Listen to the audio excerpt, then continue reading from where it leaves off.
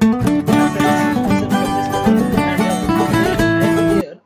with BOE examination question answer part 1 for candidates those are preparing for BOE examination, energy manager and energy auditor examination. So let's move on question number 1. What is BMCR in boiler? It is boiler maximum continuous rating. Simply we can say it is the maximum capacity of steam which can be generated by boiler in 1 hour. Now move on question number 2. What is circulation ratio for boiler? It is the ratio of feed water circulated in boiler evaporator to the generated steam by boiler. So it is the ratio of circulated feed water and generated steam. So simply we can say it is the circulated feed water for 1 ton of steam generation. For subcritical 600 megawatt unit, it is 4 to 6 at full load. Circulation ratio is 4, and partial load it is increases up to 6. For small units it is 6 to 15, means 15 ton of feed water circulated in circuit to generate 1 ton of steam. It is for very small units. And for supercritical unit 660 megawatt, circulation ratio is 1, means 1 ton of feed water is necessary to generate 1 ton of steam. Now let's move on to question number 3. What is evaporation ratio in boiler? It is the ratio of steam generated to the fuel consumed. Suppose 1500 ton per hour steam generated by 300 ton per hour fuel. So boiler evaporation ratio is 5:1, means 1 ton of fuel is necessary to generate 5 ton of steam. Higher the evaporation ratio is good for the boiler. Let's move on to question number 4. What are the types of drum level control? There are 3 types of drum level control. These are single element, 2 element and 3 element. In single element there is only one input to the controller, which is drum level, and in 2 element there are 2 inputs provided to the controller, drum level controller. First one is the drum level and second one is the main steam flow.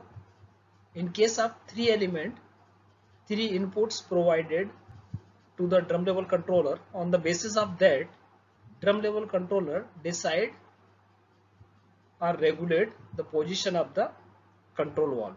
These 3 elements are drum level, second one is the main steam flow and third one is the feed water flow. Now move on to question number 5. What do you understand from single element and 3 element drum level control? So answer is single element drum level control based on single element, which is drum level. According to that input, controller decide to regulate feed water control valve to maintain drum level according to given set point. So simply in single element only input to the drum level controller is drum level. On the basis of that, this value is compared or subtract from set point and drum level controller decide to regulate control valve. In 3 element drum level control, 3 elements are boiler drum level, main steam flow, feed water flow. These 3 inputs are gathered in drum level controller. On the basis of that, drum level controller regulates the feed water control valve and maintain drum level according to set point of drum level. It is more accurate method to maintain the drum level.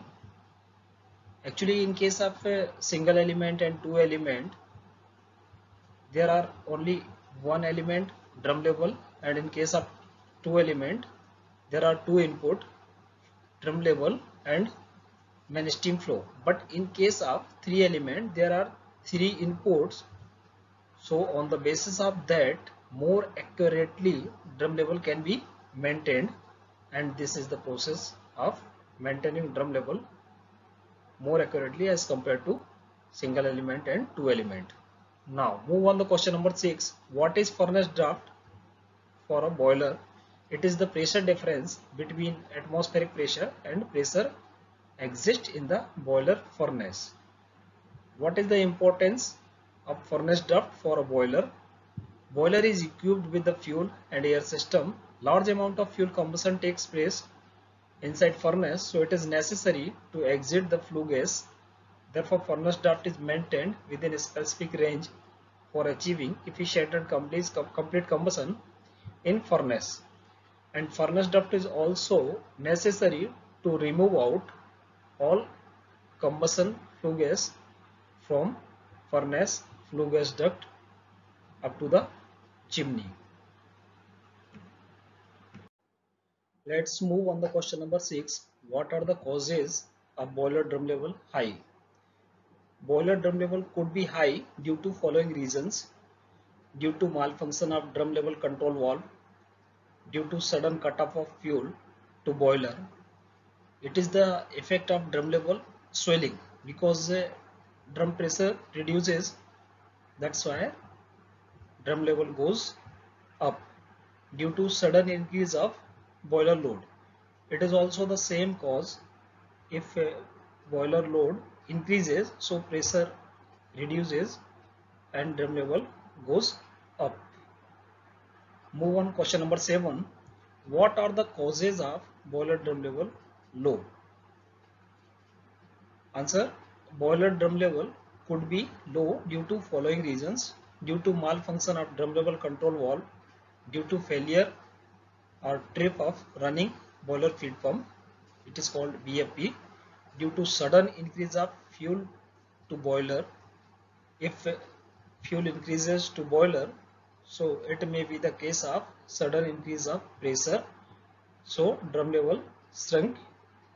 In this case, due to sudden increase of boiler load due to leakage in boiler pressure parts. Now next question is, what are boiler mountings? It is very important question in view of BOE interview and also for written examination. What are boiler mountings? So answer is, these are mechanical devices mounted on boiler surface. Those are necessary to work boiler smoothly and safely. So it is very important point. Mountings are necessary for working boiler smoothly and safely. Examples are boiler drum level gauge, drum safety valve, pressure gauge, steam stop valve, blow off valve, feed check valve, superheater vents. Now move on the question number 11. What are boiler accessories? These are mechanical devices attached on boiler surfaces. Those are necessary to improve boiler efficiency. Examples: economizer, superheater and feed pump. Now question number 12.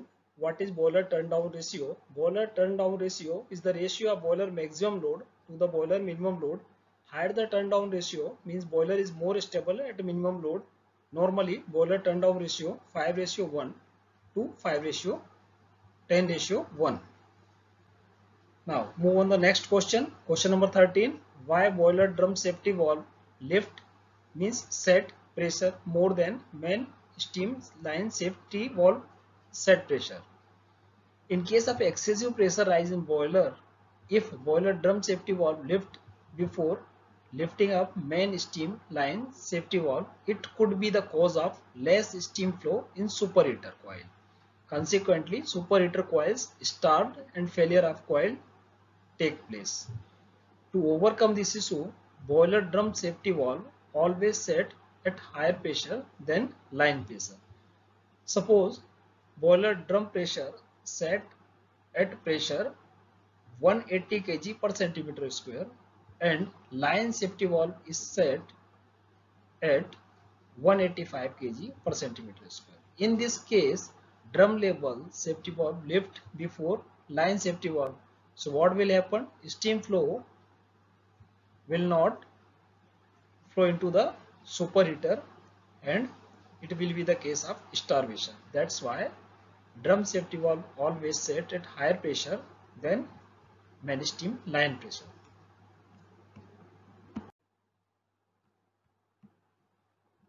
Now question number 16. What are heat losses occurred in boiler? Heat losses in boiler are as heat loss due to dry flue gas, heat loss due to moisture in fuel, heat loss due to hydrogen in fuel, heat loss due to moisture in air, and heat loss due to unburnt carbon in fly ash, and bottom as heat loss due to radiation. Now question number 17. What is major heat loss in boiler? The major heat loss in boiler is heat loss due to dry flue gas, and this loss varies from 7% to 8%.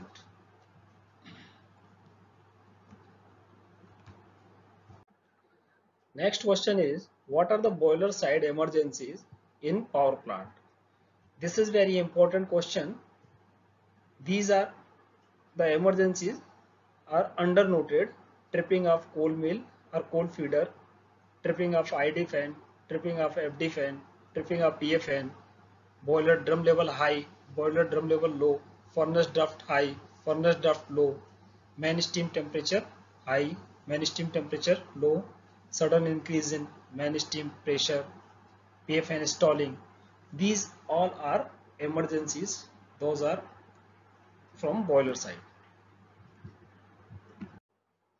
Now question number 19. What are the turbine side emergencies in power plant? These are undernoted: tripping up boiler feed pump, tripping up CEP, that is condensate extraction pump, tripping up CW pump, tripping up seal oil pump, deaerator level high, deaerator level low, deaerator hot well level high, hot well level low, hydrogen purity low in generator casing, turbine sealing system, temperature low, turbine vibration high. These all are the emergencies in turbine sides. Question number 20. What actions to be taken during trip of any ID fan? This is very important question. Interviewer can ask in interview, otherwise it may come in written examination also. So first of all, ensure tripping of corresponding FD fan, otherwise tip it manually. After that, check the followings.